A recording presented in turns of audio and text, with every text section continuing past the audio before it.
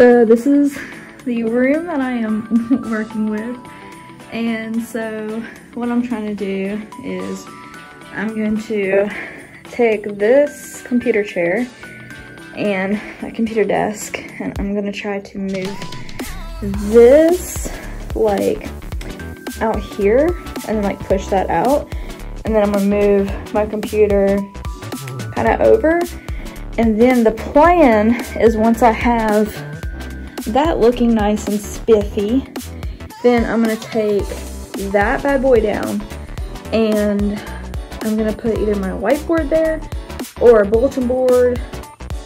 I don't know yet, we'll see. Let's go ahead and get started.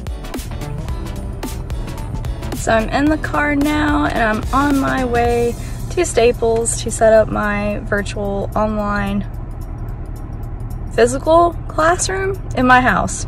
Let's go.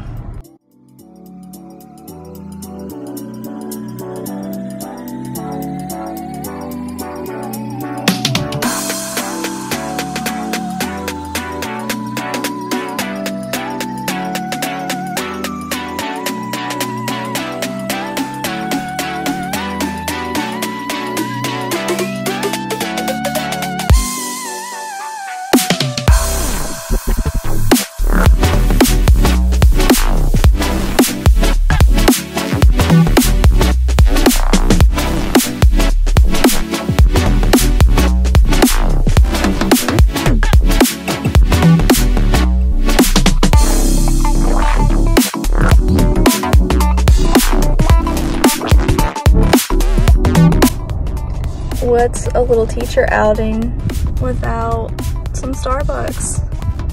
Because we are here at the Starbucks. Okay, now I have to pay. But like, real talk, like I'm really excited to set up my classroom, my virtual physical online classroom. So I got some bulletin boards and a dry erase board from Staples. And what I'm gonna do is I'm gonna hang those up, and then I'm gonna put like border around the bulletin board for sure. I don't know about the dry erase board yet, but definitely gonna be putting some border around the bulletin board. I don't know if I'm gonna put paper behind it or not. I might just leave it brown. But I got some push pins from Staples too for the bulletin board.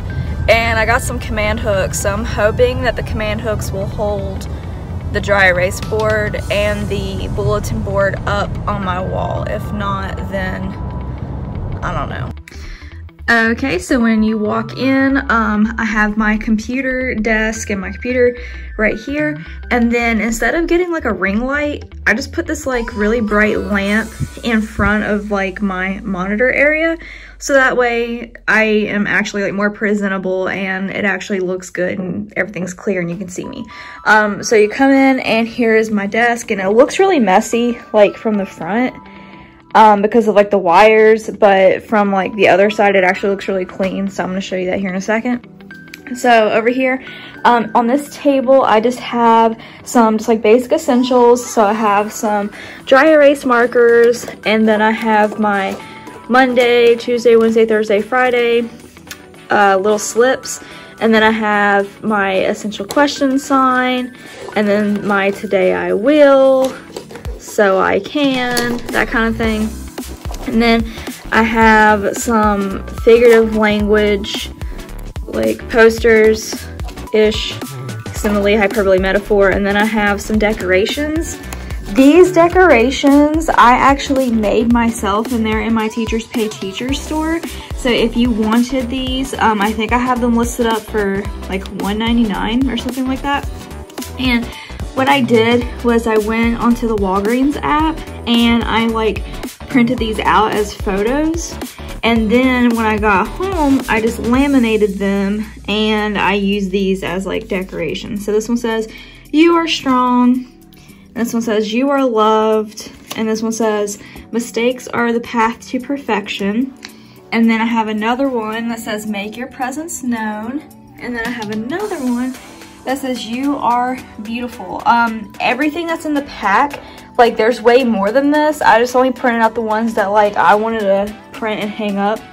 but there are way more inside my shop if you're interested. These are like, I call these the rainbow the rainbow theme. So these are really, really neat and cool, and I love these so much. Bulletin board, as you guys know, the bulletin board and the dry erase board I got from Staples, and I didn't get to record myself putting it up because to me, putting things up is like really frustrating because I feel like I have to have it perfect. So it literally took me like enormously long amount of time to figure out where I wanted it at, how it was gonna look from my camera, and making sure that I wasn't blocking the view. I mean, it was like a lot of planning that went into that. So I just made sure that my camera was gonna catch my whiteboard and then most of my bulletin board while also catching me in my chair. So it was a lot of forethought, and then I had to measure and level everything out. So these are hanging up with command strips. They're like clear, tiny command strips, and they hold up to 2 pounds for each clip, and they seem to be holding up the whiteboard and the bulletin board just fine. So we got both of these from Staples. I think the bulletin board was around like 20 some dollars, maybe a little bit more, maybe a little bit less, and I think the whiteboard was around 40, I think, around 40, give or take. They didn't have a price tag on it, and I was like, look, I really do need this for virtual teaching, and I just really need it. So whatever the price is, I'm just gonna have to pay it. So I went ahead and bought that. And then I have this cute little pom-pom thing that I got from the dollar store. And it comes like in like a folded up fan, and then you just like open it up and it looks all frilly. And then I have it being held by a tack back here. And I have like little tacks on my border because I forgot to pack my stapler from work. So this is holding my border together until I can order a stapler from Amazon. And then this, we have like our classes at my school are called cores. So basically I just have like core 1, core 2, core 3, core 4, and when I'm going to be virtually teaching, like whatever class it is, I'm just going to change it to that, so that way visually, like, they recognize what class it is. Oops. And then this little guy, this pencil poster thing, I got this from Walmart literally like 5 years ago.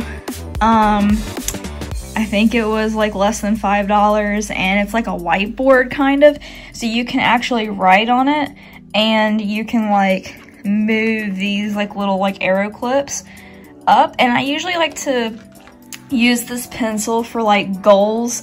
So if we're doing like articles, or you know, the number amount of times homework has been turned in, I like to just like write our goals on the colors. And then like for these like little clips, I'll write down like core 1 or core 2 or core 3 or core 4, and then I'll move it up and down depending on like where we're at.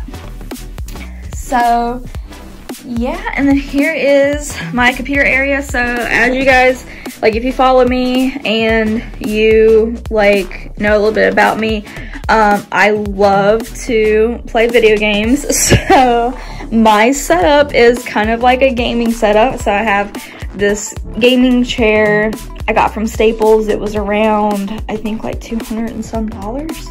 I think it's really comfy. It's not like name brand or anything, but it's like really, it's worth the money, and I got a warranty on it, so it's really good. Then I have my 2 Acer low refresh rate monitors with my Razer Kaio camera that has a ring light on it. I don't really use the ring light, but it, I don't know, like it's okay, but it doesn't do as much as you think it does. So I really just don't use it, to be honest with you. Like I'll use the webcam, but not the ring light. And then I have my Razer Huntsman Chroma mechanical keyboard, and then my Razer light up mouse pad, I think this is. And then I have my Razer mouse, Death Adder. So everything's like gaming situated. And then this is my PC. It has a GTX 1080 Ti in it with 32 gigabytes of RAM. It's got a cooling system, and when you turn it on, it actually lights up red and the graphics card lights up green, so that's really cool. So I mainly use this PC for gaming, and then when I need to teach online, I'll use it to stream video. And then here I have my Razer. This is not sponsored by Razer, by the way. I have my Razer headset. I'll have it linked down below. And then my Amazon Alexa. If I say the word, she will activate and do all kinds of crazy things, and I'm not into that right now, so there's that. And then I have my cord for my VR headset, and then my lights. And yeah, so this is the setup. This is what we're looking at here. So I have enough room to be able to get up out of my chair and just teach. And then I have a monitor, 2 monitors, one for monitoring like the kids in the virtual room, and then another for displaying my content. And I have my little babysitting station area and my light, and then I also use this light here, and I also use natural light as well. So if you guys have any questions, just drop like a comment down below and just let me know, and I'll be more than happy to answer any questions that you might have. I honestly, like, this is like what I've come up with, and I'm gonna be adding some more things as I go. My dog. Oh yeah, this is what I have to deal with. Yeah, ain't that right, baby girl?